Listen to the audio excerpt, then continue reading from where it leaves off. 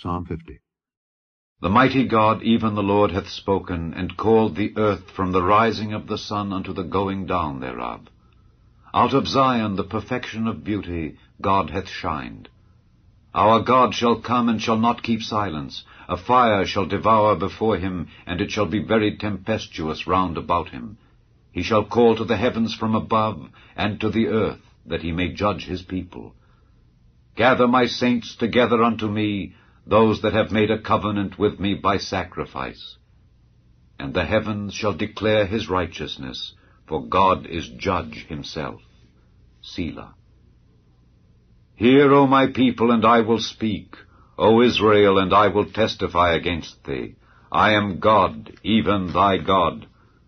I will not reprove thee for thy sacrifices or thy burnt offerings to have been continually before me. I will take no bullock out of thy house, nor he-goats out of thy folds.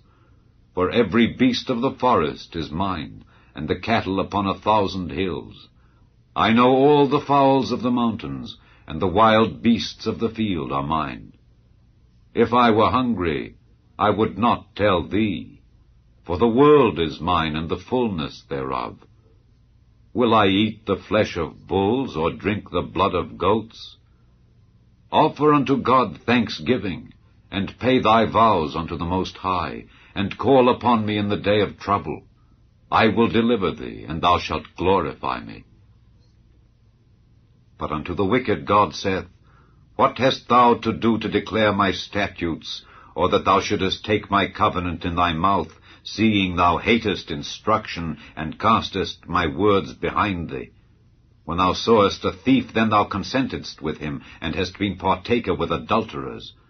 Thou givest thy mouth to evil, and thy tongue frameth deceit. Thou sittest and speakest against thy brother. Thou slanderest thine own mother's son. These things hast thou done, and I kept silence. Thou thoughtest that I was altogether such an one as thyself. But I will reprove thee, and set them in order before thine eyes. Now consider this, ye that forget God, lest I tear you in pieces, and there be none to deliver. Whoso offereth praise glorifieth me, and to him that ordereth his conversation aright will I show the salvation of God.